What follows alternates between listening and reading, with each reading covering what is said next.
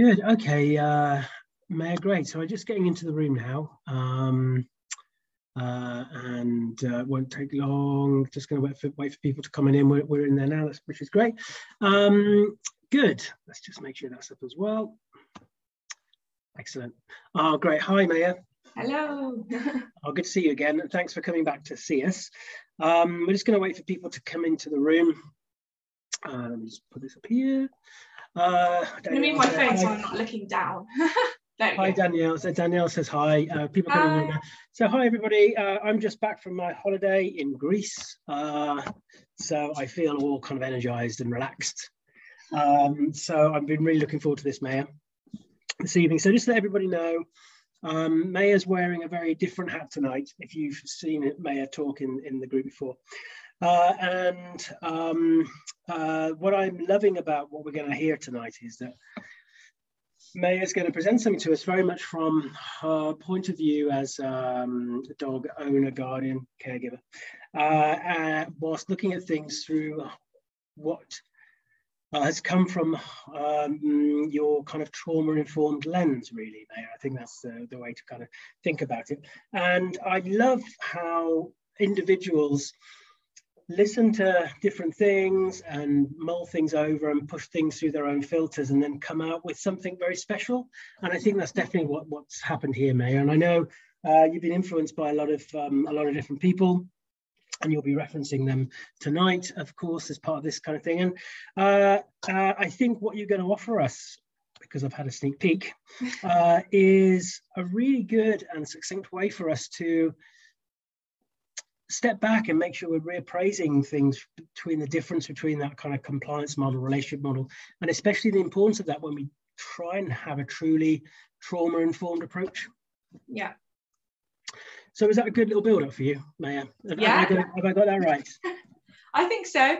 I think it would just be useful before we share the actual images of the wheels, because I know people are probably itching to see them by now. It's just to explain a little bit about the why and the how. So you've touched on bits there, but just in a little bit more depth.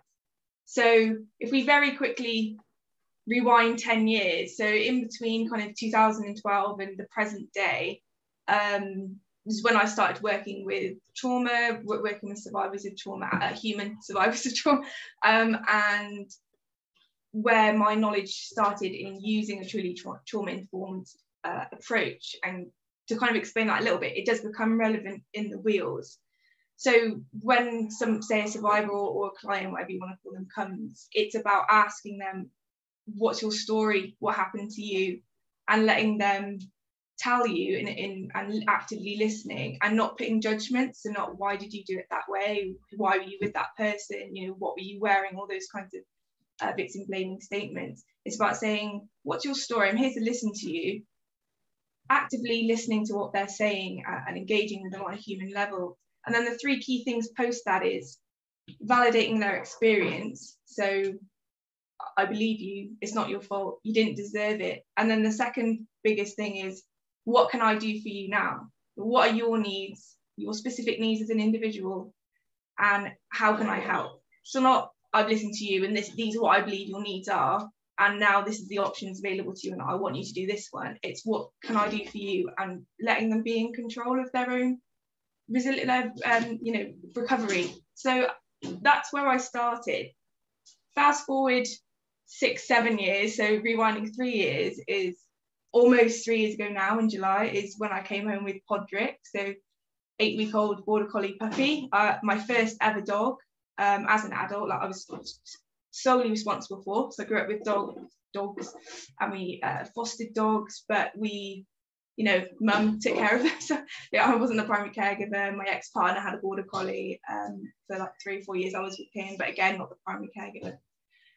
So as an autistic person and as someone who's a type A perfectionist as a trauma response, I wanted to get it right. And I think that phrase is something that you guys hear a lot, is I want to get it right. I want to get it right for my dog. And 4 weeks before I brought Podrick home, I remember just frantically panicking. I don't know anything. I'm like going to ruin their life. And I was researching. I'm someone who, if in doubt, I go to reading, research. So I was watching lots of different things. And as someone who wasn't involved in the dog world, you know, I'm watching, say, a YouTube from, say, a well-known positive trainer. Underneath that is a recommended of, say, a well-known adversive trainer, but I don't know the difference as a new dog person. So I'm watching all these things, and I'm then filtering that through my internal moral code and work life that I've had for the last 10 years. So I've got that filter. No one's telling me this is an aversive trainer, but I'm questioning that because of how I am as a person. And I remember, I'm going to go into too much detail to like what books I read or whatever, but I remember the first book I ever read was Easy Peasy Puppy Squeezy by Steve Mann, which is obviously a very good book and it's very well recommended, but it's very much a training book about kind of training. And that didn't really satisfy me because I wanted to know what would make my dog tick. I wanted to know why dogs do certain things. So the second book I ever read, which really made me have that click with my past and, you know, my work with dogs, was Patricia McConnell's. Went a bit Harry Potter then. Patricia McConnell's On the Other End of the Leash, which, you know, is an older book now. But I mean, I was just blown away. I remember I was listening on audio on the commute, and I just was absolutely fascinated. And that was where the dog rabbit hole went really in. And then after her, I read her second book, which is The Education of Will. And in that book, she specifically talks about her dog's trauma, so Will's trauma, who's also a border collie, and her trauma as a sexual abuse survivor. So I was able to, you know, see both of my worlds come really easily and combine, almost like a lock and key. Sparks went in my brain. And then I got Podrick, I brought him home, and I took him to the vet for his vaccinations, whatever. And that's when I met Trisha Hollingshead, who's here today. So I've known Trisha since literally almost, I had Podrick like 3 days. And I met Trisha and she was running these pre-puppy classes, but not in a training sense. She was doing that work as trying to get us as dog owners to understand the behaviour behind it, and kind of get us on the right track before we'd even started puppy classes. And you got one free session with Trish. So you got the class, and then you got one free one-to-one with her. And she's not got rid of me since the one-to-one. And she's really, I said to you before, like, if I was going to credit one being, it would be Podrick first and foremost, because he's been the biggest teacher in, you know, in terms of being the first dog, also struggling himself with his own individual needs and truly understanding like what that means as a dog, as an individual. But the actual first human being, I would credit Trish, because she's just been so generous with her time and knowledge and experience. And then from meeting her, I was able then to run everything through my past knowledge, my current knowledge, including what she was telling me. So then I did puppy school and all those kinds of other things. But I was still stuck when I first got Pod, the first 6-ish months, really still stuck in this. To get it right, I need to do everything on this checklist that I've been given on socialization. I need to like X amount of hours, you know, at a Tesco car park, you know, with the trolley in, like all this kind of thing. And I remember just one day sitting in a field with him and just being with him. And I remember telling someone, and she was kind of like, well, what are you doing? It's a waste of time. Like you've got critical windows and you've got all these things. And I'm like, well, I felt a bit ill that day, and I, you know, that kind of thing. So the wheels came about because I was engaging with this material, and I had my own internal code, as I said. And I'm a visual learner. So for me, it was like, okay, I'm going on courses like your course I came on. I've been on courses previously, lots of body language ones, blah, blah, blah, reading all these like cool books. And I just wanted a visual for myself, really. So the wheels were originally developed for me, myself and I showed them to Trisha. They've been through lots of different drafts. So the ones that you're going to see today is not what they looked like at the beginning. At the beginning, I was very focused on tools, like too focused on tools, too focused on, again, training, just like that kind of element. And they went through draft, and then they got left. So I just was like, I need time to think about this. Then I came on your workshop, and I credit that as I said to you before, that clicking again. And I came on the workshop, and I think within 3 or 4 days, post-workshop, they were like almost complete. So then I showed them again to Trish, and I've showed them to you, and there was some tweaking, but really that was to connect the dots. So that's now what we're going to see today. So that's kind of the background story to the wheels. And I think it is important, as I said when I was talking to you before, that, you know, we say that I'm not here today as a dog expert or a dog qualified dog behaviourist, or I'm here as a passionate dog parent that cares a lot about that personal the connection with dogs. But I don't think I'm knowledge-less, if that's a word, with regards to dogs. I'm just not, that I've got limitations, and I'm very happy to put my hands up with regards to those. There's Pod. Yes, hi Pod. I think this is important though, mate, because the only real experts are the dogs, right? And Yeah. I think we all have a knowledge and an experience and a skill set, and I think we kind of need sometimes people to come in with a good fundamental knowledge base on behaviour more generally, and especially that trauma-informed lens that you talk about, but who can look at things with a freshish pair of eyes. I think it's really important to, and we can quite often get kind of stuck and get bogged down in our own kind of outlooks, and it's nice to, as I said at the beginning, it's good to have somebody look at things and put it through their own filter, and you've come up with something that I think is very clean, it's very accessible, and it's a good way to put these things over. And especially something you mentioned there about the choices we have, really, when you look at trying to invite somebody to let us know what we can do to support them, as opposed to actually telling them their choices. This is one thing about the compliance side of things. It isn't necessarily about things being done in a kind of nefarious or malicious way. It's quite often it's just because I'm going to project my idea of safety onto you. I know what's safe, therefore you must do that, Mayor. So I'm trying to be kind of helpful, but actually I'm not bearing witness to what your truth is regarding your need for safety. And I think that's a really important thing that we all have to reevaluate sometimes. In my sector, we have changed that last model, so that's strength-based. So when I first see someone, we say, what strengths do you already have? What are your resilience? So if you say you have been in an abusive relationship and you're able to effectively parent, that's a resilience. So it's really taking strength down to its core, what that means. So it's strength-based, needs-led. So what are your needs and how can I help you meet your needs, rather than my perception of what your needs are.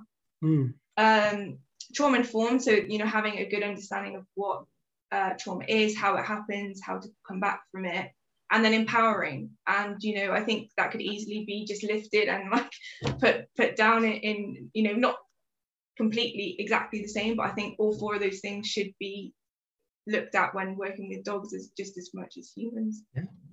And I think a lot of what's been going on with this, I don't want to use the word new, because obviously there's a lot of amazing people. Trish is one of them, and others who've been talking about things beyond training, if you like, for a while. But I think a lot of the discussions that are going on, especially in dog-centered care group, you've managed to kind of bring a lot of that discussion into something to say it's quite simple, really. It's a good way to graphically see things and make us think, oh, let me have a think about that. And I found it myself that, especially on the compliance world, we're going to have a look at that in a minute. Two things is, one, that recognizing that actually there are times when I'm in that compliance wheel and I'm aware of it. And that's okay. It's just being honest about what we're expecting at that time. Yeah. But there are also times when I need to remind myself that I've slipped into the compliance wheel and be aware of that, because we can easily slip into that side without being aware of it. And this whole model for me is just about allowing us in a graphic way to help that awareness and stay more aware of what we're doing actually at the time. I think for me it's about questioning always, and I think it's natural for me because as a person I look at everything through a critical lens, but one of my flaws probably as well as a strength. But I think all the wheels are asking, that's all that they're asking us to do. They're not here as like a prescriptive, to get this you need to do every single thing within every single section and all that. It's just about giving people the knowledge to be able to filter through their own moral code. So if that sits well with you, then we're not here. We can't tell you what to do. You know, that's not the point 100%. either. It's just like you say, more of an easier way of just doing that questioning, I suppose.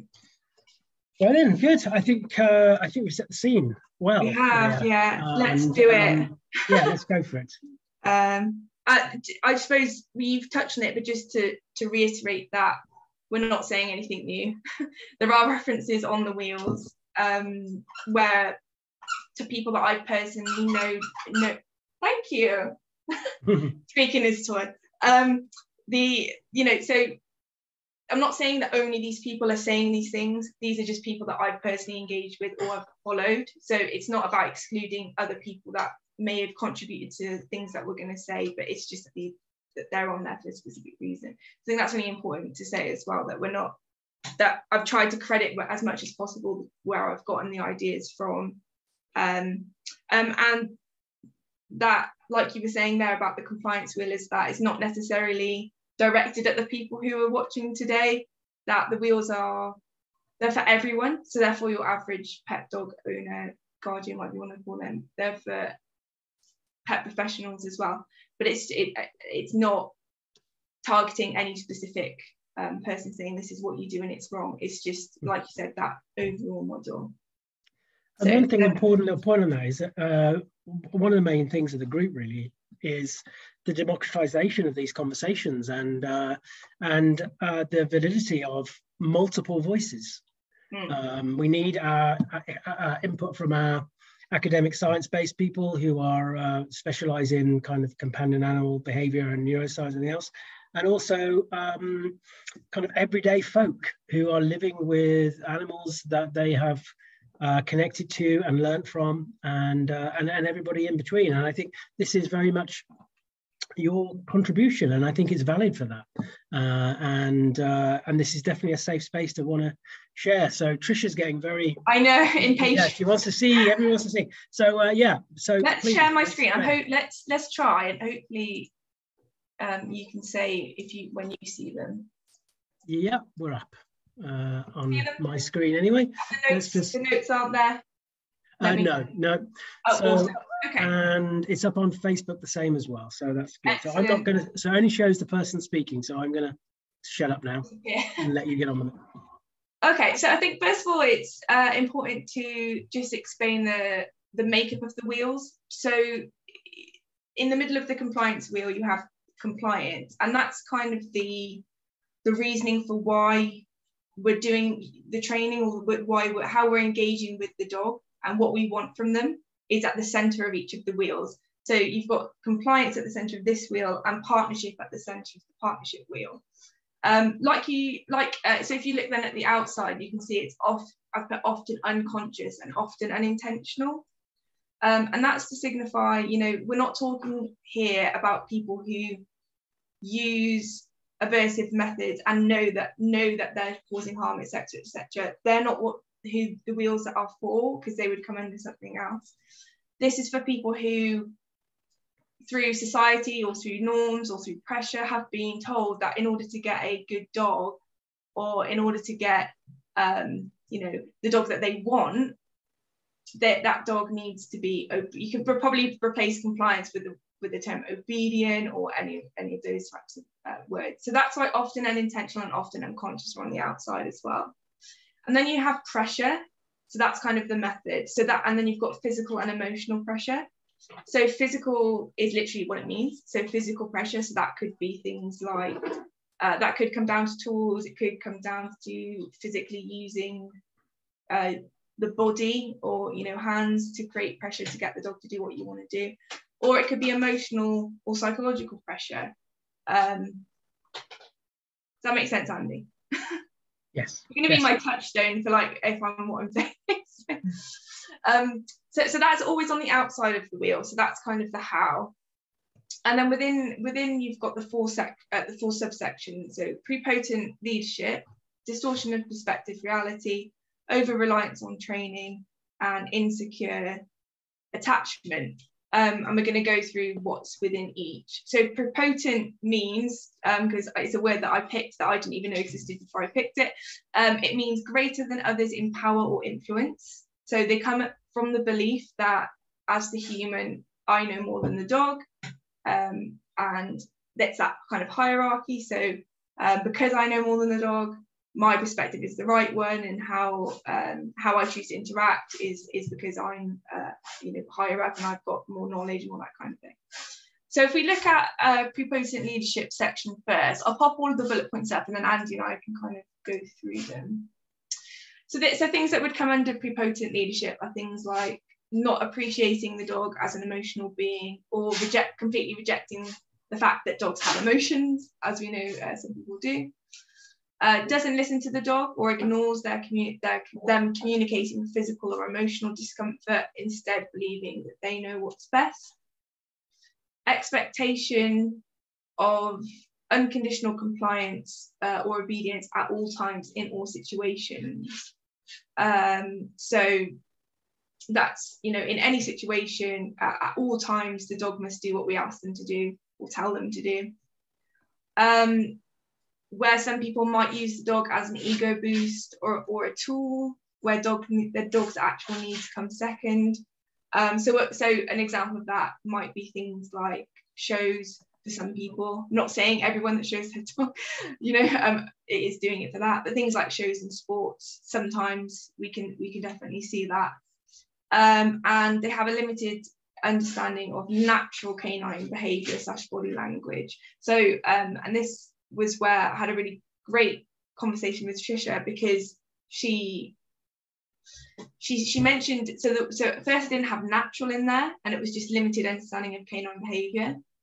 But because of the years and years of what we think we know, and how we've seen through, we lots of general dog people, as in the general public, they don't understand that what they're actually seeing is unnatural dog body language anymore, because that's all they've ever seen. Does that make sense, Andy? Yes.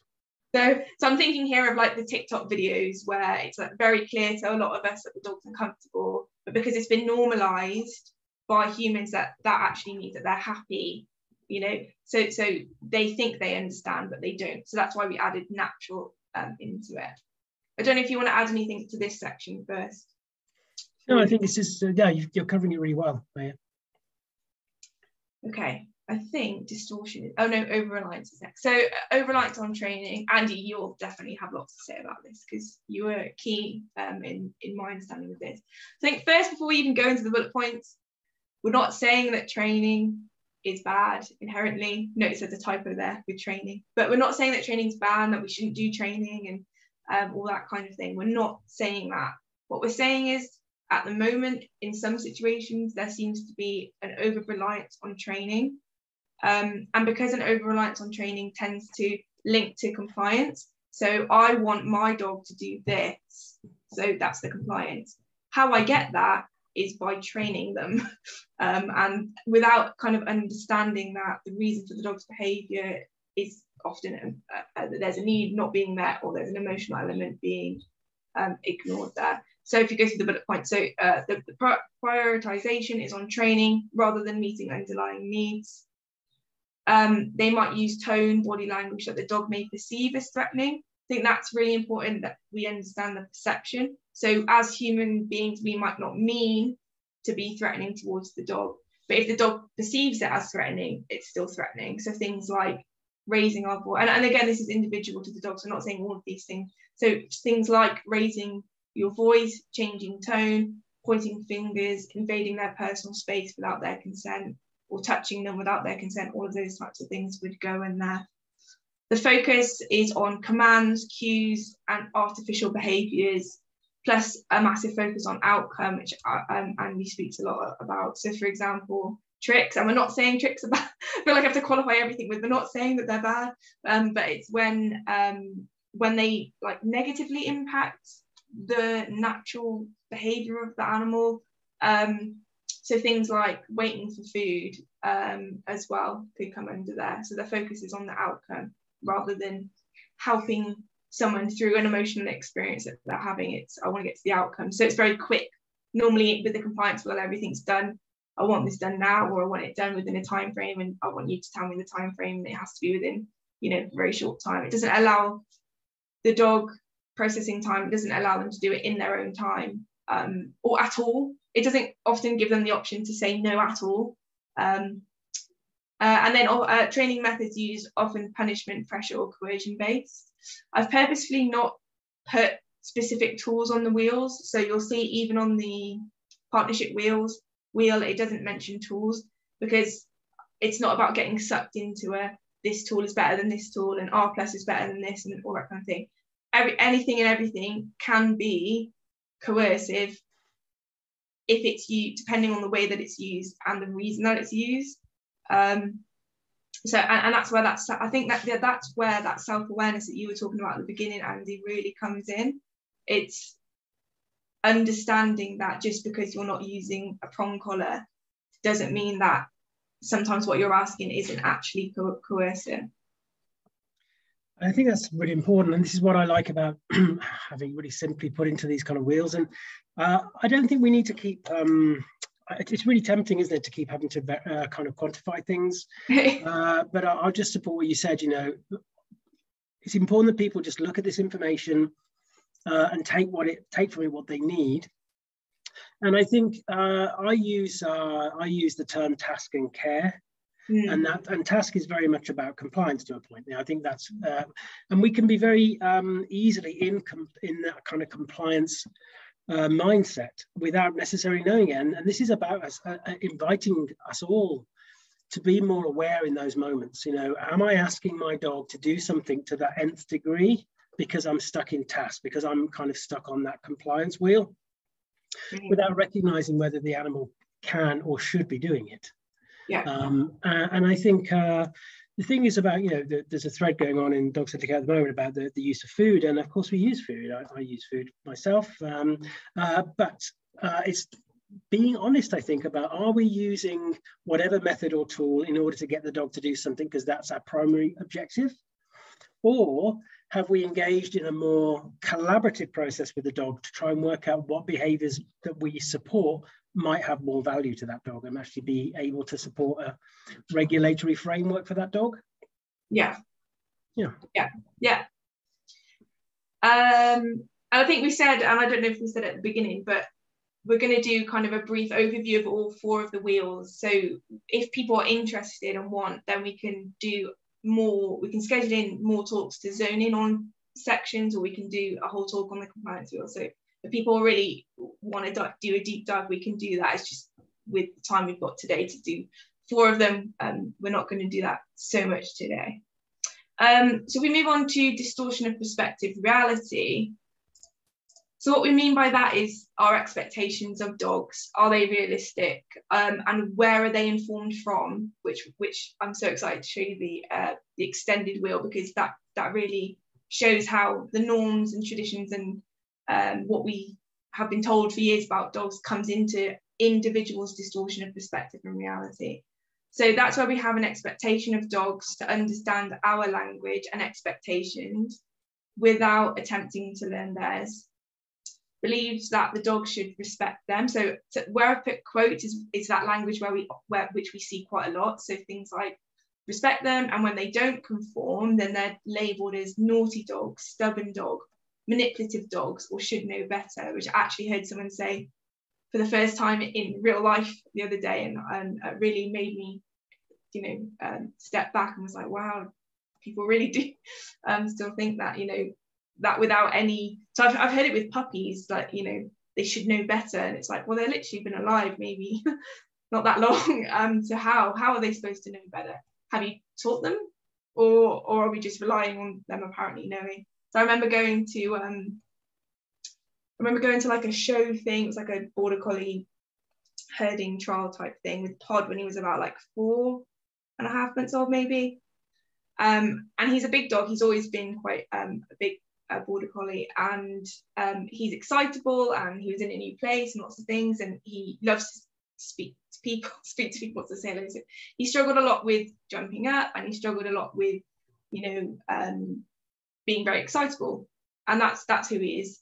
And I remember someone said to me that, you know, that dog's going to control your life, and they should know better. And he's like, at this point, 4.5 months old.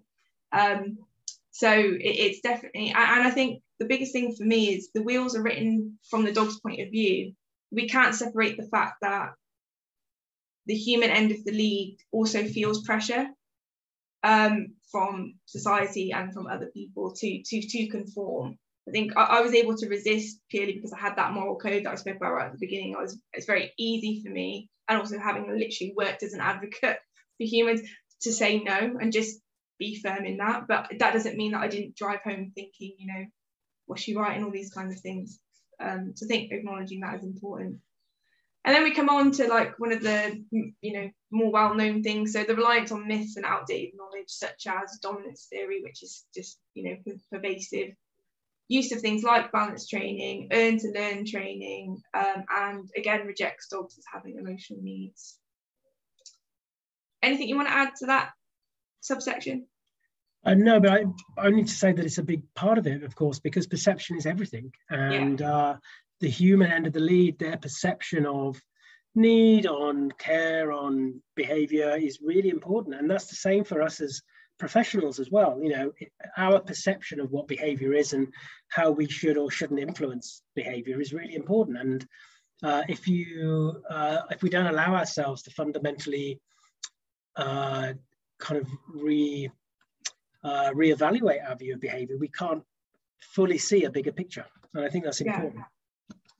And I think, you know, this is where the often unconscious and often unintentional comes back in, because if you've been told, so like when I first, you know, picked up Pod, fresh 8 weeks old, and I knew nothing. If I had accidentally gone, luckily the first people that I had contact with when I brought him home were people that understood the emotional experience and used positive training. We're not going to go too much into positive training. If I had, as not me, but as just a general dog owner, pet parent, first contact had been with an aversive trainer, we trust authorities as human beings. So if you say to me, I've done all these courses and I've done all this and I'm qualified to tell you this, but it's all aversive, I'm not going to necessarily question that. So if I've been told that dominance theory exists and that's and all these things are in distortion of perspective and reality, then you are acting unconsciously and unintentionally because you don't have the alternative knowledge yet. And that, I feel like that's really important to keep bringing back to, that lots of people do this, but they love their dogs. It's not about, oh, I don't love my dog. They love their dog, but they just have a small square of what they've been told, and they run with it because we have trust in the people that are supposed to tell us how to be, if that makes sense. And that also is the same when we go through our education as well, because there are some educational providers out there that are more up to date than others, of course, and this is why I put together my workshop, because I just wanted to kind of invite people to rethink behaviour, period, really, you know, because we're all kind of unlearning. It is unlearning because we're all indoctrinated into a very set view of behaviour, aren't we? That good to bad continuum. A lot of us go through a structured educational system. A lot of us are expecting our kind of round pegs to go into a conformist. Square pegs to go into a conformist round hole. So we've already got all those layers already built up before we even start thinking about how we're relating to or communicating with our dogs. Yeah, essentially. And then lastly on the last section is fostering, again, unintentionally and often unconsciously, an insecure attachment, and that can roll into damaging the relationship. So that are things like, oh gosh, click too fast. So those are things like unrealistic expectations on the dog, for example, for their age, their individual ability, or their breed.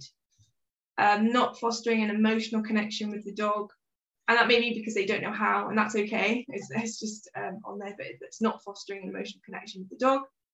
Preventing access to companionship. So think that might be things like, I've heard or seen loads of people, you know, people are like, well, the dog's only allowed in one area of the house because I don't want the rest of the house to get dirty. I'm not in that section of the house, but I know that they want to be with me, but I'm preventing them being with me, and how that can have a negative impact on their relationship, for example. Not providing safety and security, so the dog does not feel safe, not safe environmentally and emotionally with that person.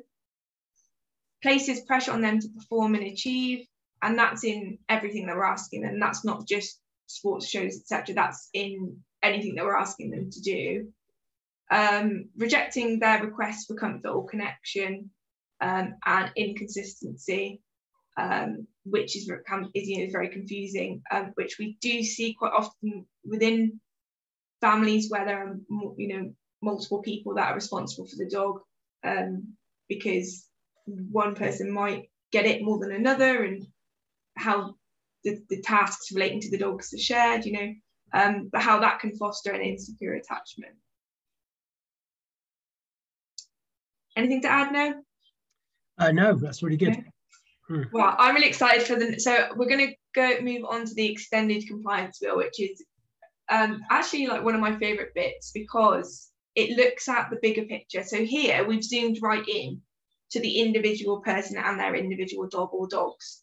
Now we're going to go out a little bit, and we're going to look at a little bit about why people have, or why people do what they do within the compliance wheel.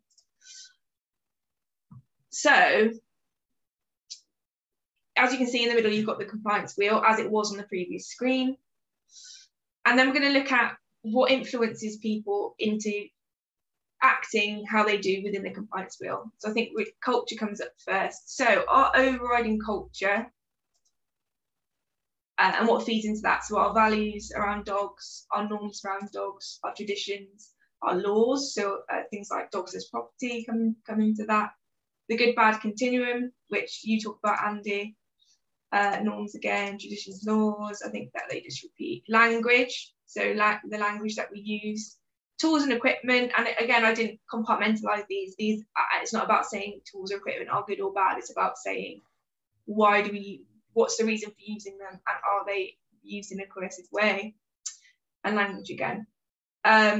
So when we look at our dog as an individual, we are influenced from the culture around us, and we're influenced by the institutions that we engage with. And institutions are things like trainers, behaviourists, like you guys. And I put including TV and social media trainers, because so much of what the general public see and believe about dogs and dog behaviour and dog training comes from engaging with TV shows and with TikTok trainers and Instagram trainers and Facebook trainers. And that's not saying, again, like lots of people have Facebook pages. It's not about saying that that's bad. It's just saying that how people get their information has changed over the years. And some of it is not necessarily the best. So I'll give an example. I follow, and I'm in a lot of dog groups. When I'm scrolling through kind of Facebook, because the algorithm doesn't distinguish between who I actually like and want to hear more from and dog training generally, I see a lot of aversive trainers on my like when I'm scrolling down. Because like I said, because a lot of us have that lens now that we can reject that's not what I want to do. Other people can't do that because they may not have that. And I won't name names because I don't want to get not I don't think they could, but you know what I mean. I won't name names, but I'm sure we can all think of people that we see on TV, we see on social media, that have a lot of followers, and they don't spout what we're battling with. So that's why I've included them in there, but in their own bracket. Things like daycare and dog walkers, what is the level of knowledge that the person that we send our dogs to daycare have? What kind of knowledge do our walkers have? If we look at kind of regulations around it, dog daycare is supposed to have some regulations in terms of council, etc., question mark whether it's effective or not. And then walkers, literally anyone can say they want to be a dog walker. They don't have to have any sort of certification or knowledge of. So you get a lot of dogs thrown together because it's convenient. They might live in the same area. Is that good for each of the individual dogs? Sometimes not. But we trust that they're an institution and we trust them. Educating bodies, there are your things, you know, your IMDT, APBC, all those kind of, anywhere you can go to get some sort of education on dogs. Grooming and health, so your canine massage therapist, your hydrotherapist, your groomers, they all, you know, have their own, you know, their own training and their own lens in which they look at things through, and that they might say things, again, not good or bad or anything like that, but that they say things to their clients, which may inform how the clients act through the compliance wheel. Rescue, self-explanatory, again, so breeders, again, welfare organisations, governing bodies, vets, assistance and service, at dog sports and shows. So it's not about pinpointing it. The institutions are just fact, that they are the institutions that influence either one way or the other way. So it's not about targeting anyone specifically. It's just saying these are what influence people and their relationship with dogs. Anything you want to add to this one, Andy? No, I think it just goes to show. I say no, and then I start talking. Anyway, it shows how much is involved here and how many different kind of factors are at play when we start thinking about the different core component parts of the wheels. And how for the general end user, you know, that kind of caregiver, the general public, how many influences there are on them. And if that influence still keeps supporting that task-oriented outlook, that compliance-based outlook, and it's kind of everywhere, right? I think you only have to look at some of the TV shows and some of the stuff, like I say, especially on social media. Yeah. It's just a lack of awareness, I think, for a lot of the general public. Absolutely. And I think this is where, for me, I truly believe that we should extend our empathetic approach from the dog to the human being that's there with the dog that you're working with, because I see a lot of judgment often on dog owners, dog guardians, pet parents, that I feel is often misplaced, because when you look at this wheel, you get the pressure that's on them as well. And I think you have to recognize that the pressure is on them to have a good dog. That's a good bad continuum's on there, and what they understand as a good dog is what they've been told or what they've seen on TV or whatever, or what they grew up with. So it's about like just expanding that empathetic, non-judgmental outwards, you know, as well. That's important, because the general public, this is my view, but has been convinced by lots of different things that are on this wheel here that the most important thing is a well-trained, obedient dog. Yeah.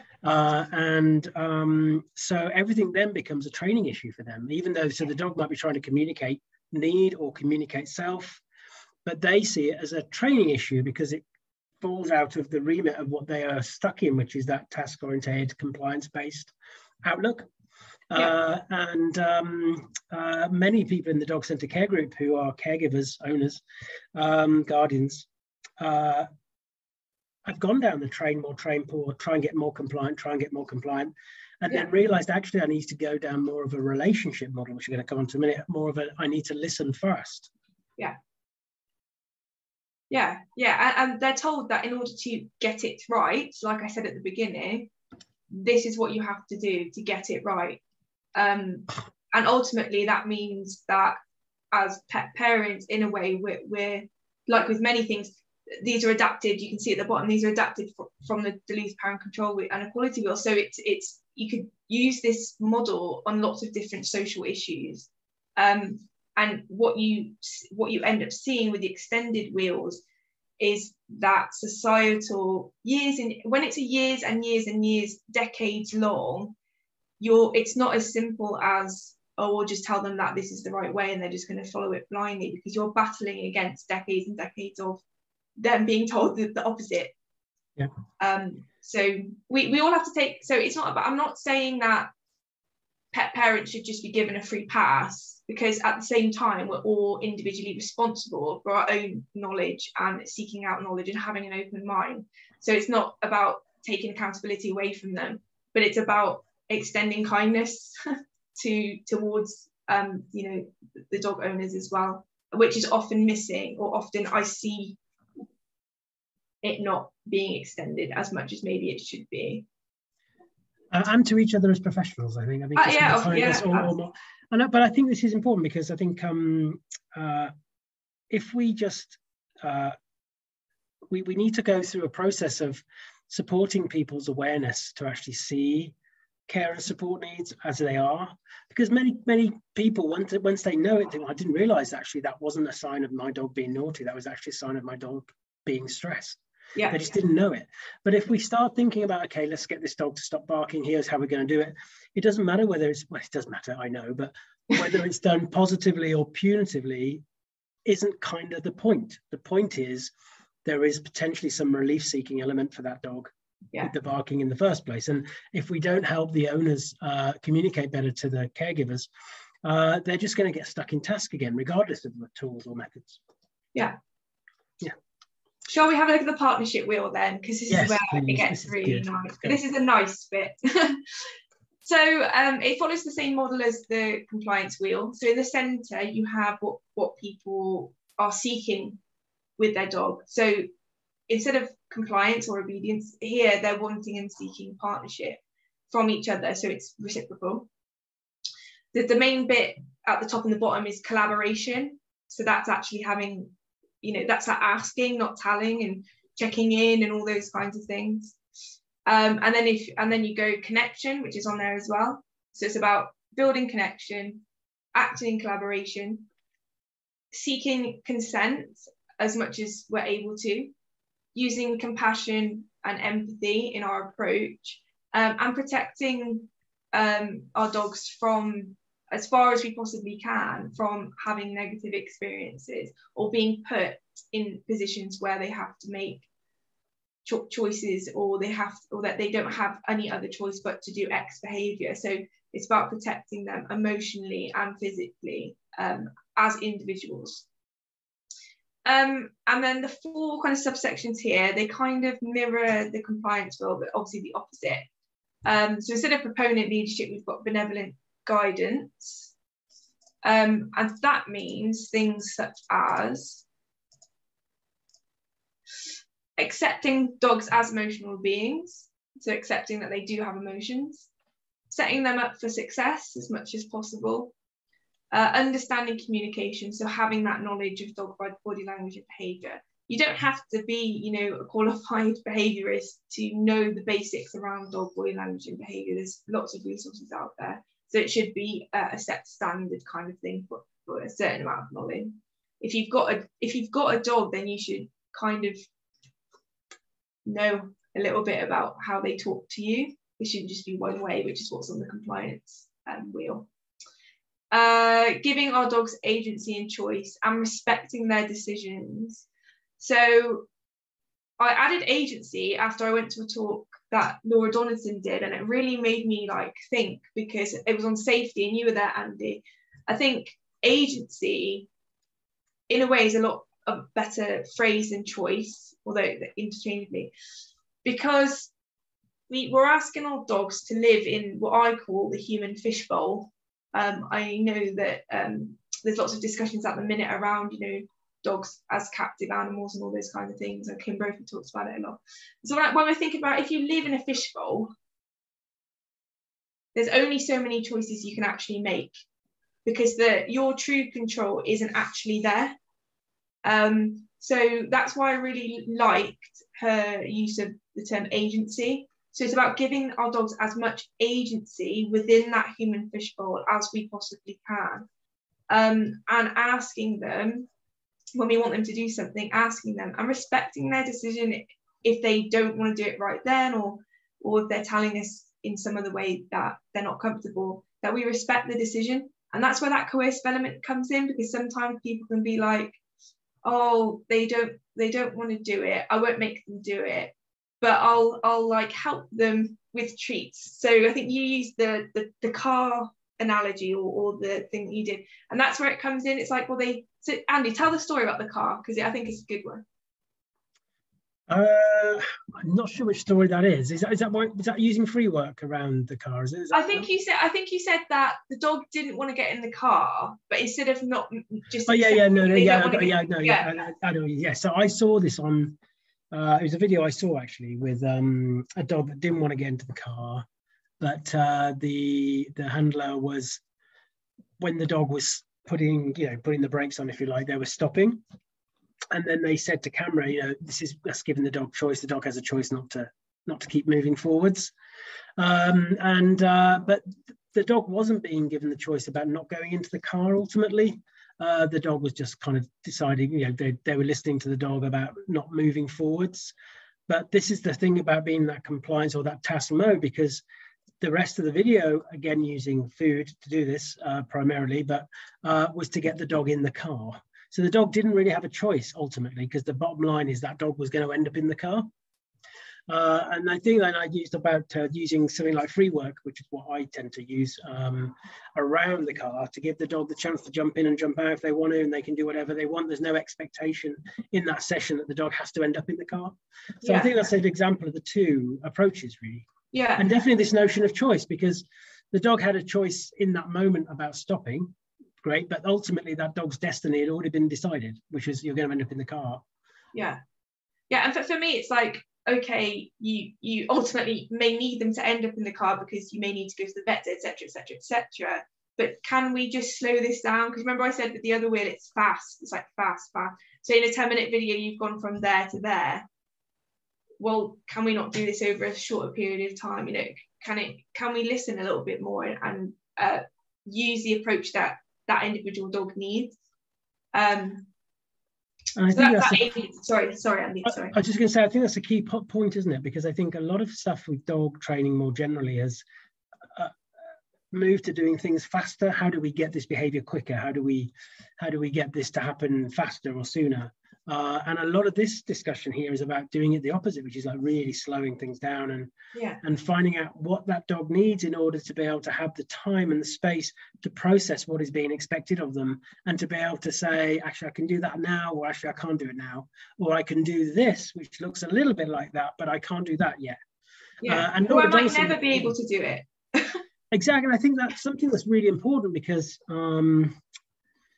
the last bit, especially, I think, Maya, with a lot of dogs where a lot of work's done, and then the last bit is just like, oh, you're going to have this last bit done, and that's it.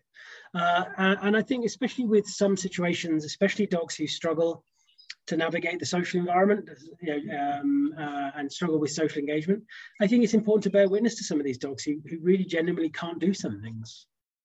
Yeah. And that's okay, and to find ways of accommodating that as part of a wider social picture. Yeah, absolutely. So giving dog the agency, focuses on fostering bond and connection, encourages dog to fulfill natural behaviours, so things like sniffing, digging, chewing, sufficient time resting, play, and being as far as possible within the fish bowl, guided by the dog in how much, when they want to rest, where they want to rest, how long they want to rest for, what do they want to rest on. Giving them the options, and that's where we come back to that coercive, isn't it? It's like, well, if they want to rest, they've got the crate. If we're going to use the crate as an example, but it's like about giving those options and choice. Like maybe it's a bit hot, they don't want to go there, but we're asking them, and they're going to do it because we've trained them to like the crate. It's that kind of thing. And that's not hating on crates, because I use one myself, but it's that making sure that we don't control everything to the nth degree. So like, we already decide what they eat, when they eat, how much they eat, and what do they eat at all, how long they have outside the house, what we do on outside of the house. It's all these things is fine, but giving as much agency within that fishbowl as possible, and encouraging them to fulfill their natural behaviours, and allowing them to be dogs essentially. Encourages experiential learning. It's based in consent, so that asking, not telling. And avoids pressure and coercion, based, which is self-explanatory. Anything else you want to add to benevolent guidance? No. Nope. No, that's great. And then I think we'll get canine responsive practice. So this for me is a little bit more of the practical side of it. So accepting where the dog is at and their limitations. So that's re-evaluating our expectations of the dog, kind of like what you were saying, Andy, there, where, so I think I said to you about, I saw a thing on Facebook, and it was, I want my dog to like water, so I'm going to make them like water by doing this, this, and this. It was all positive. What if the dog ultimately doesn't like water? Then we're still making them do something that they don't want to do necessarily. And if we talk about Podrick, so he struggles. He's dog selective essentially. He has his mates. He's fine. He's happy with his mates. Doesn't particularly want to make new friends, and that's fine. But that means that, okay, when I got a dog, maybe I wanted to be able to go to the pub with the dog. Maybe I wanted to go to those nice dog shows, all the stores and the fun dog shows, etc. And I can't do that. It's okay. It's about, and it's not about just being like, oh, well, you can't grieve for that or whatever. You can. It's not. That's what being trauma informed at that other the human end is as well. But it's like acceptance ultimately that I'm not going to make him do something that he's not comfortable with, just like how I wouldn't want anyone to make me feel uncomfortable. So it's accepting that right now he might not be able to do that. In the future, he might be able to do that. But if ultimately he can never do that, I'm not going to make him, or I'm not going to love him any less, or I'm not going to continue to keep training in order to get to an end goal that doesn't exist. It just exists in the pet parent's mind as that dream. So it's accepting the individual dog, what they can do and their limitations. Protects against and supports through negative experiences. We're going to come on to negative experiences, but essentially we're talking now about potentially traumatic experiences that may have a long-lasting impact on dogs. Providing emotional, physical and environmental safety and security. Minimises re-traumatization where possible. So, things like flooding as a method of getting them comfortable, in inverted commas, with, say, a trigger is actually re-traumatizing them. So it's some work you might have to do. So when I work with human survivors of trauma, there's always going to be an element of re-traumatization. But it's about, that's why we say minimizing. So as much as possible, we avoid re-traumatizing that person or that animal. Focuses on building resilience and recognizing the resilience that the dog already has. A bit like I said with the human model that we use, where we talk about strength-based. So we recognize the resilience that they already have and the choices that they make that serve them, and we recognize that as actually a strength. It's the same. So we recognize in dogs what resilience they already have, and then as far as we can and within the limitations of the dog, we build on that resilience. Similarly, we build regulation. We make sure we have realistic expectations. We provide relief when they need it, or prior to them needing it, or when they ask for it. And we operate through everything that we do through an empathetic lens. I think even the title of this kind of wedge, if you want to call it that, segment, sorry, is canine responsive practice. I love that.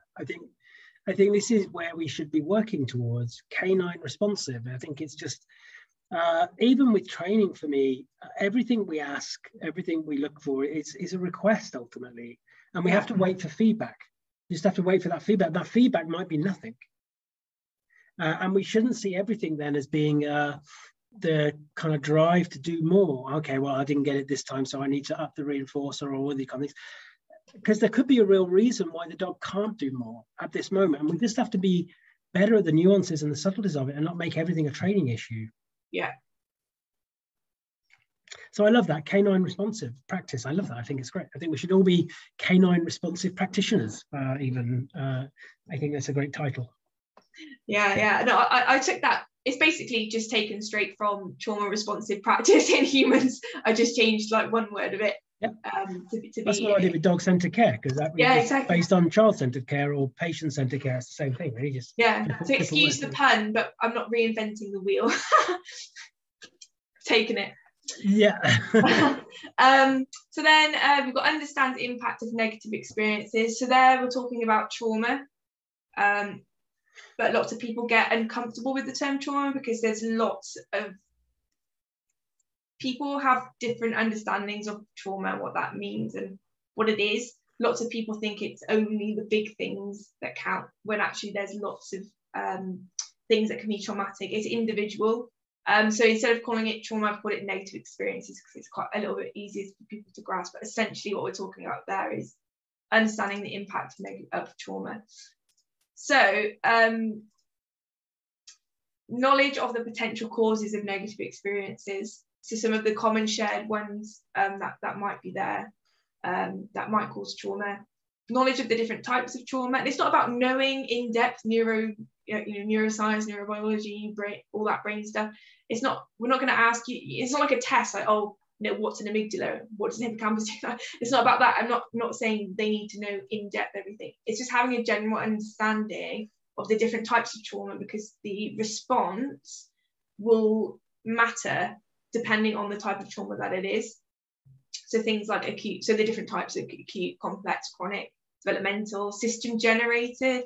So I think for me, system generated is one that's missed a lot when we talk about dog training, and that is the damage that we do, as not me, because I'm not a behaviourist or a trainer, but that some trainers actually do themselves. That's system generated. So how we contribute to a trauma that's already there, that's not having that self-awareness.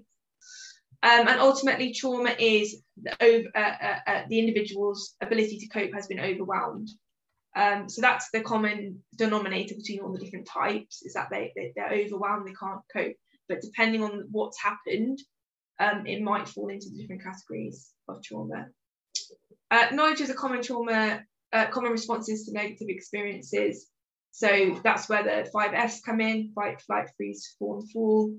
And language focuses on describing the behaviour rather than labelling dogs. So, you know, things like aggression and reactive. And again, it's not about language is bad or not, it's just thinking about the connotation of the language that we use.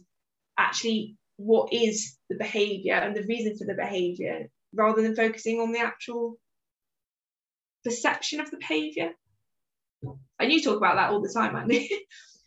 I think it's really important. I think this is that notion of supported awareness again that we have to go through, because we kind of demonize dogs, and that's kind of supported by the language we use around them and the labels we use. And I think we have to kind of be, especially as a professional, really mindful about the language we choose. We need to meet people where they are with their own language and their own vocabulary and their own perceptions. You know, that's important, but we should also be really mindful about the language we use in response, because that's really important. We can feed into those labels if we're not careful.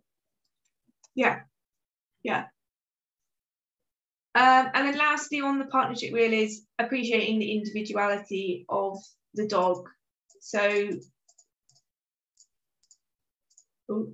is there one more?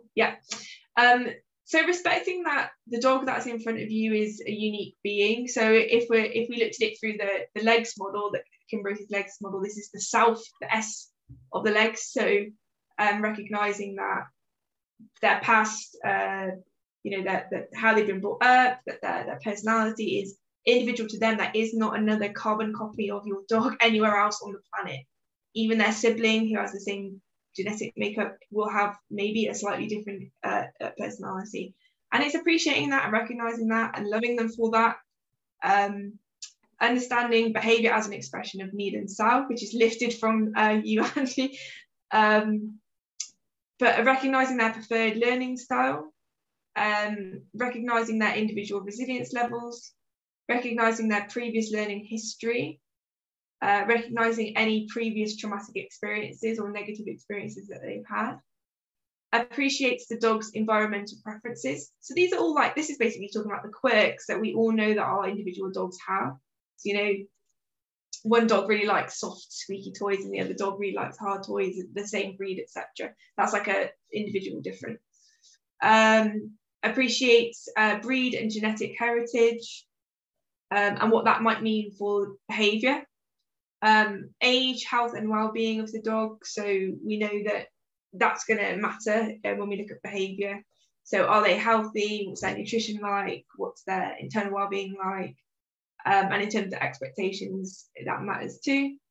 The the sex of the dog and the hormones that they have, and you know, whether they're neutered or intact, all those kinds of things. That all builds into the individuality of the dog, and then their ability. So that's thinking about things like, do they have special educational needs? So do they are they blind? Do they have hearing loss? Do they have a physical disability, or a mental impairment that they need support through? So it's really honing in on the individuality of the specific dog that you're working with. So that's the partnership wheel. I really love it, but I'm biased. I think again, it reminds us of how many different component parts there are here, and also how much richness for the individual we can end up bypassing when we're stuck on the compliance wheel. Yeah. And I think that's just really important. That's why, you know, you and I, we talk about the emotional experience a lot, and how unique that is to the individual. And a lot of what we've done in recent years with dogs, especially on the science side of things, is look at dogs generally. This reminds us about the importance of looking at the individual in front of us, and also an individual that can be different today to yesterday. Yeah. And I think that's really important. You know, watching Molly growing up and just seeing how she wasn't interested in certain things at some point, at certain stages, but now she is, and also things that she was interested in, she's not anymore. And every day we're just inviting Molly to let us know, where are you at today? What do you want to do? How do you need to learn and grow?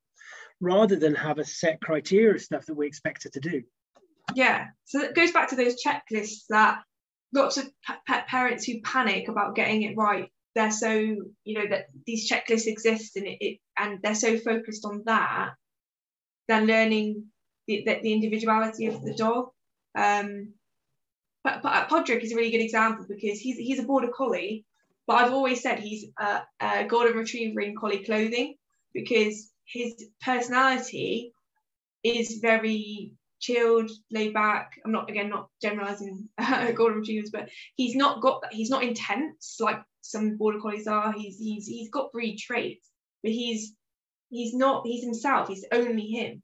You know, when I got a border collie, I had a view of this is what it is. Like lots of pet parents do. You know, you get told, well, border collies, they need to be run this amount of time each day, or they like wreck your house, and they nip your heels, and they have real problems, you know, herding things.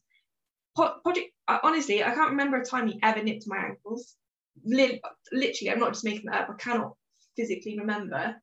He never herded the cats. He doesn't have a strong like herding instinct at all. People probably would have failed being a sheepdog.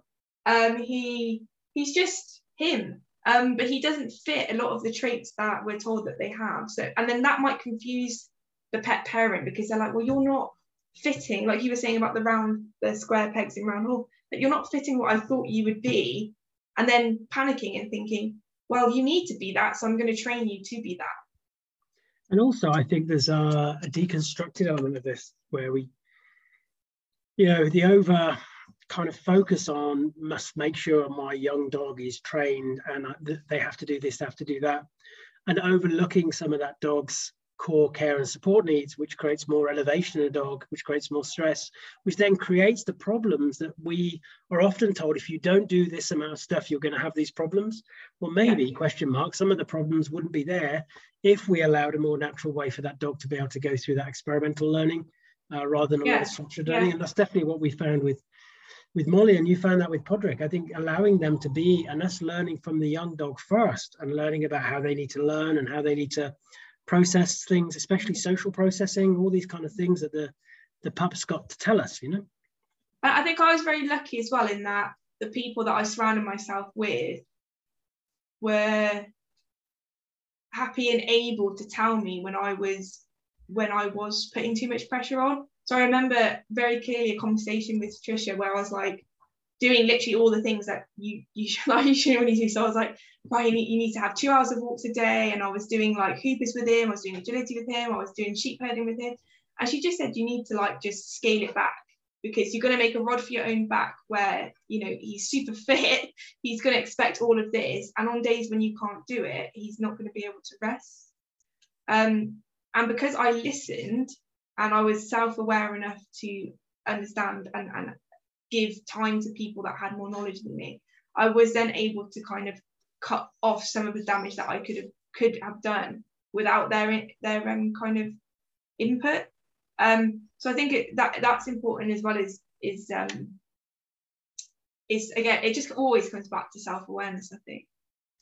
And I think also part of compliance is this notion of expectation, because things have to fit into something, and there's a lot of pressure on that for new dog parents with that young puppy. And I think we have to be better at educating the general public about just having the time, slowing things down, learning from your pup, building things up, making sure that dog is able to learn the things it needs to learn in order to be better at self-regulation, and to find those times where the dog can turn off and learning things. When Molly came, she was really up and high and very bitey and very stressy, and the expectation was on us to learn from her where that was coming from, rather than trying to kind of manipulate some of that through a training model directly. And it's important. And that's why these wheels are important as well, because they just remind us of these things, about where we are within those wheels. Yeah, I was just thinking as you were speaking, like, that the biggest thing I ever did, best and biggest thing I ever did for Pod was just letting him rest.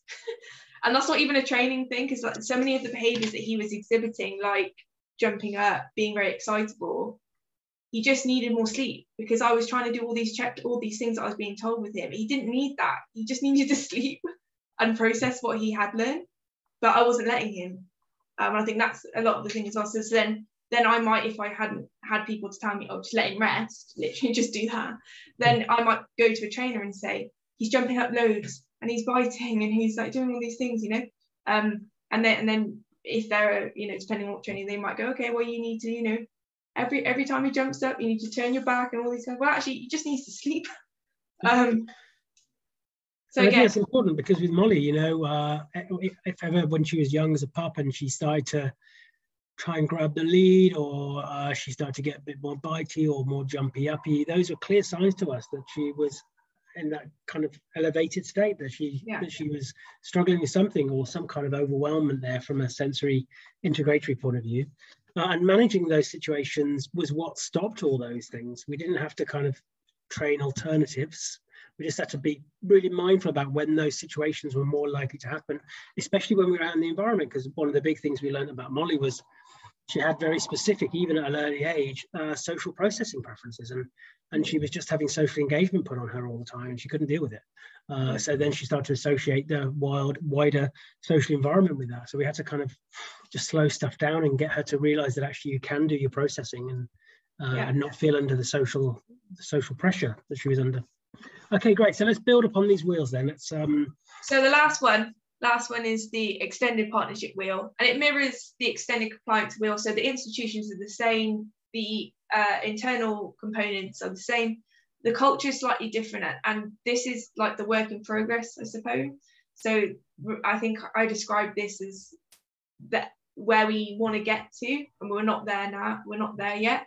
But things like, and I shared this one in the group, so it still has some of the things on there that are on the other culture wheel. But essentially what we want is, as for you as practitioners and for us as passionate pet parents, is to stay curious and have an open mind and run everything through that internal lens. Tools and equipment are on there because they're just always going to be there. Slows down, which you talked about. Trust, building a culture of trust, building boundaries or respecting boundaries, being holistic in our approach. So we don't just look at everything a behaviour needs through one specific approach. We look at the dog holistically, and we look at the factors that are feeding into the behaviour in a holistic way. It's reflective. We hold ourselves accountable. It's trauma-informed. It's dog-centred always. So the dog is always at the centre of everything we do. And then language and values is on there, as it is on the other wheel as well. A really important word there is the word reflective. Yeah. Because you have to, in order to truly be reflective, two things have to happen. One is you have to kind of slow down. You have to kind of allow that time to be reflective. And also you have to be well regulated yourself. Yeah.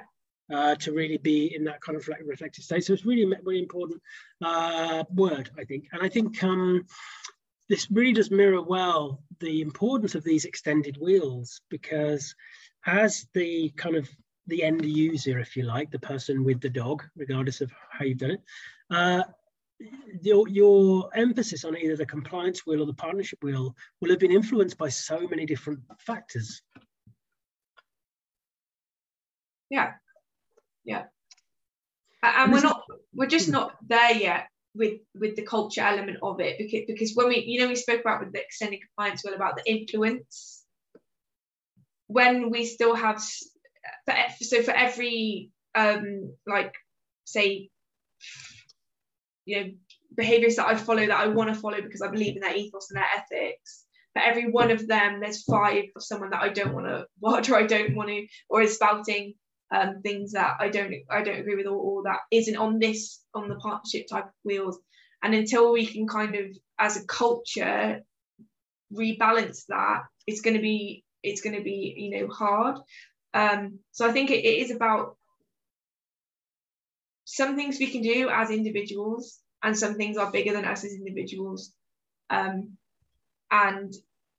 recognizing all of our limitations as well when we're engaging with this specific conversation. And I think what this shows really for me is on a kind of a base level, the importance of understanding more, recognizing there's more, but also it helps us to realize what a lot of these new, or I said, I don't use the word new necessarily, but anyway, a lot of these discussions are about, because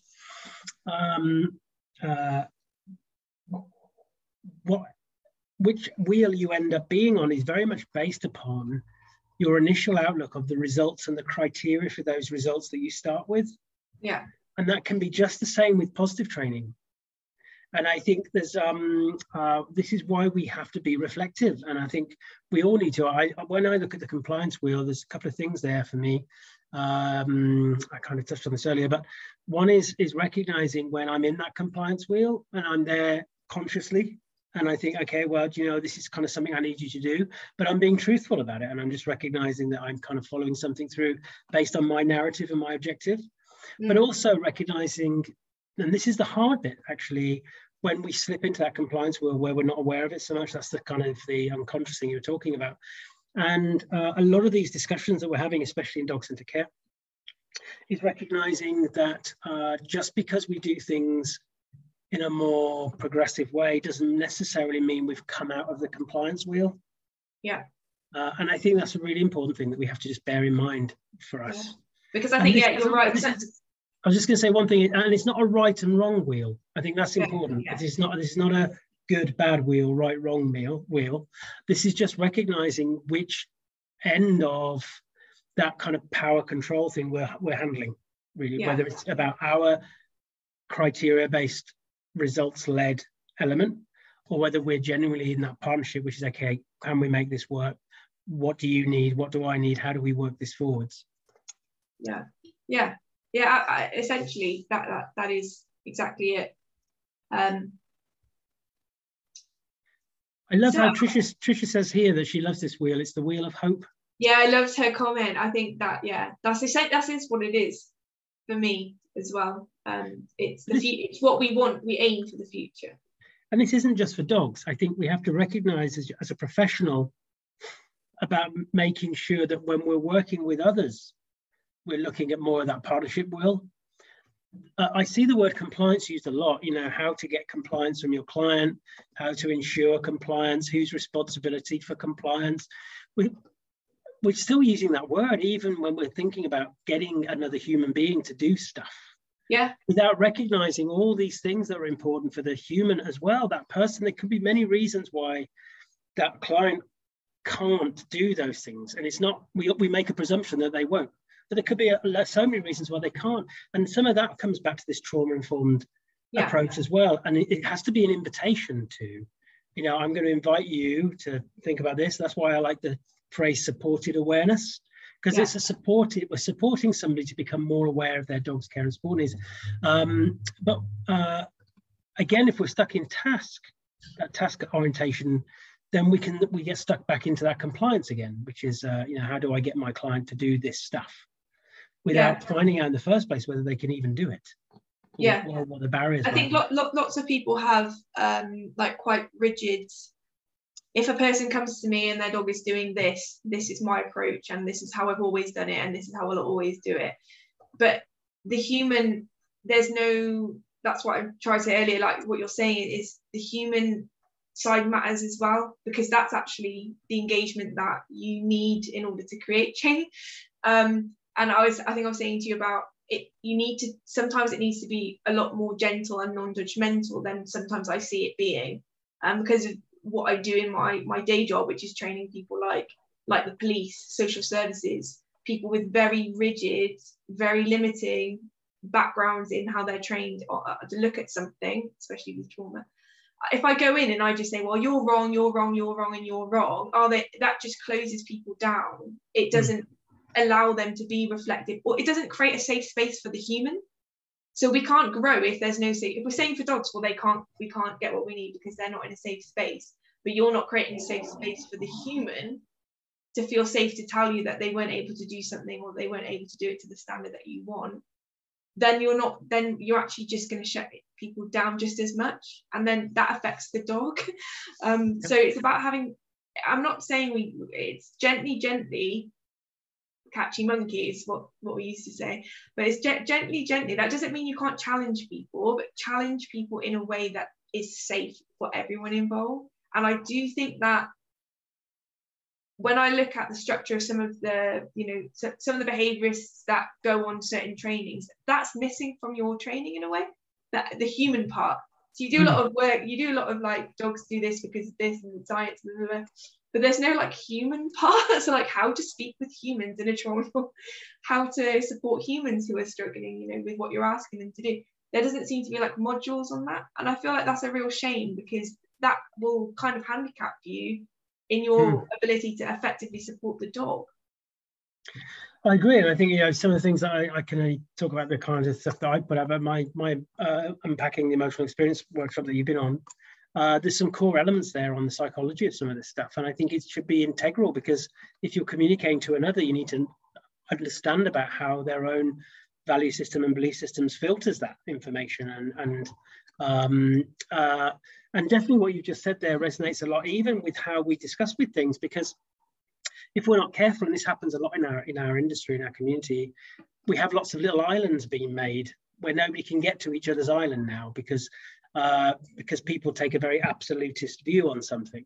And having an absolutist view is in itself not a problem. I have some absolutist views of my own, but it's when we start making that as a barrier to communication, to discuss with others, to find middle ground, and especially those people who want to shift their awareness or shift their view, they might not be ready to make that big leap from doing something to not doing something. They might want to find graduated ways of doing that along the path.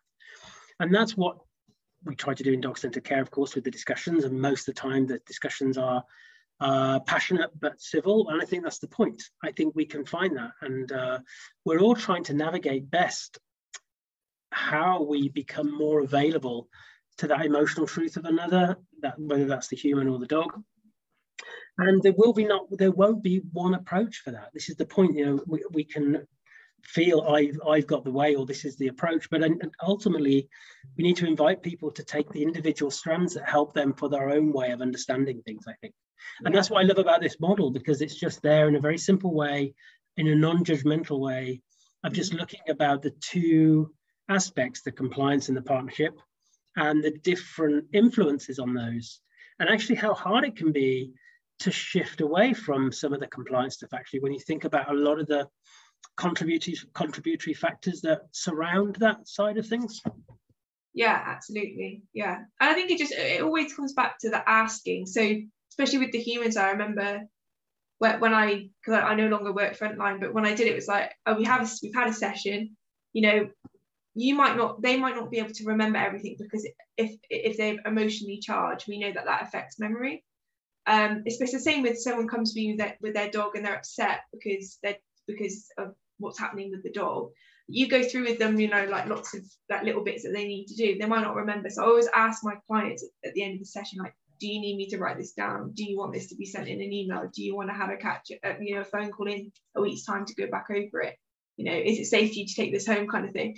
But I think it's that element as well, to being trauma informed, is if we can't always rely on us just speaking at people and them absorbing it, which is why, as I said, the reason I made the wheels is as a visual learner, it's a lot easier for me, for certain people, to see it.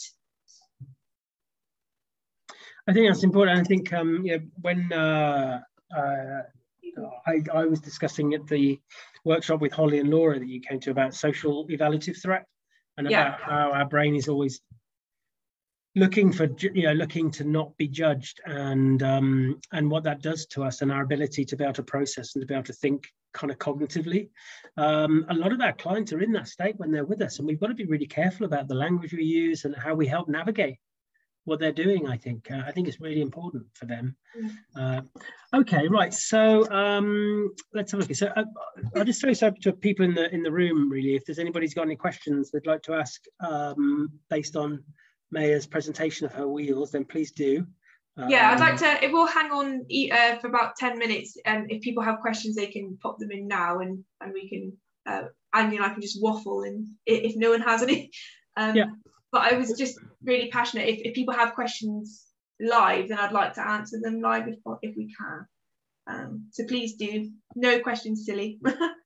No questions silly. A lot of really supportive comments in the group, Maya, and I think this is going to be a case of we'll have to keep an eye on the thread, I think, and then maybe put some things in the group and see what things get raised there. We could always do a quick little live together. Yeah, we could. Yeah, that's right. Yeah, and just go through some things together then and answer some of those questions, I think.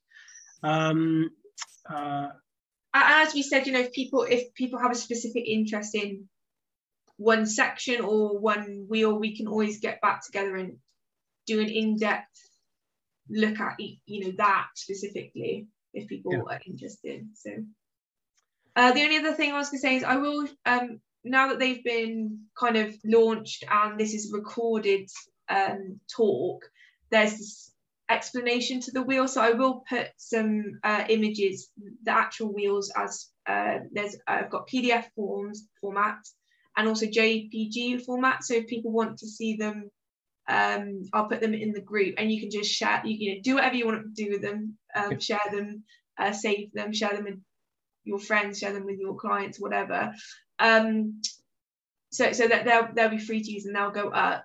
People that have if they can't, if you were just to see them, it can be a little bit hard to understand them, so that's why the recording will come in handy, so I can say, you know, people can go to the YouTube link to see the introduction to them. And Zoe says, this is awesome. When can we quote this? I think you covered that there, Mayrish. I think you can. We'll get the material put in the group, Zoe, and you can use it in whatever way you feel is helpful for you, with however you need to communicate this to whoever. Really, I think that's really. And important. I've got an email address now by your request, so if people have specific questions, they can pop me an email through the email that's on there, and it will be on the thing. Great. And then Marilyn says, do we have a puppy protocol based on the wheels? I think that's a really interesting question. I think that can be looked at. Remember, this is all new and it's very much evolving. I think there's a lot in the two wheels that are really applicable to puppies anyway. I think, but I think that's something for us to think about. I think that we could definitely kind of home in on the puppies side of things. Maya, that's a good idea. Catherine, I'd be interested to know more about trauma from the dog's perspective, particularly with my rescue dog. Well, that's great. And I think Rachel, I've referenced people specifically for that reason, where people are interested in certain aspects. So yeah, so Rachel Leather's the one that I tend to reference. Yeah, and Holly, and I think Rachel's got her own trauma group. Catherine, I don't really know about that. I can't remember it off the top of my head now. Do you know? It's Dogs Impacted by Trauma. Dogs Impacted by Trauma, yeah, and that's well worth looking at that. And also Holly Tet. and Holly Tet as well with kindness is essential, not optional. Kindness is, yeah, that's it. And of course Daniela Beck, of course, with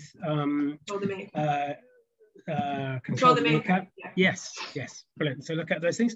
And also, if you haven't seen it, Catherine, Rachel Leather did a dog centered care chat with me like this. It's on the YouTube channel, as it did Holly Tet. And Danielle's coming in to the dog centered care group soon as well, so that's good for us. Just to say to everybody that just for scheduling issues, we've had to postpone Maya's next chat in the group, which is going to be a part 2 to the one that Maya did a few weeks ago, but that will be rearranged soon, so just keep an eye open for that. We've got let's have a look here. I've only just come back from holidays, I say, so I'm still trying to work things out in my head. Who we've got coming soon? We've got the wonderful Sandy Sharma coming up on July the 3rd. And then we've got another Robert Faulkner Taylor's got another chat on July the 5th, but I'll make sure I put everything into the events for everybody. Well, that's been amazing, Maya. Thank you so much for sharing that with us. And I think everybody can appreciate the amount of work you put in and how you've tried to look at things through that kind of that neutral perspective, really. That's what I love about it. And I think it's very accessible, and it really makes you think about what is it that we're actually doing in those engagement moments with our dogs, and what element of that kind of that perspective-based element of regarding the results and the criteria are we focusing in on? Yeah. Thank you for having me. Well, it's always a great pleasure. I'm a big fan, as you know, and thanks for coming. So great, thank you everybody for watching in tonight. And this will be up on the YouTube channel, and when it is, feel free to share it. Yeah, thanks very much, Maya. I'll speak to you soon. Thank you, everyone. Bye.